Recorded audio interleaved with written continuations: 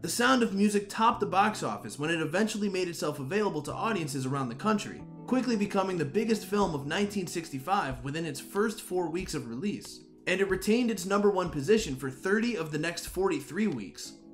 After spending another 11 weeks at the top of the box office in 1966, The Sound of Music topped the gross set by Gone with the Wind to become the highest grossing film of all time. Although Gone with the Wind would eventually retake the record upon its re-release, Francis Ford Coppola's gangster masterpiece The Godfather occupied the top spot when it hit theaters in 1972. The Sound of Music spent an astounding 4.5 years in sustained release before it left theaters on Labor Day 1969.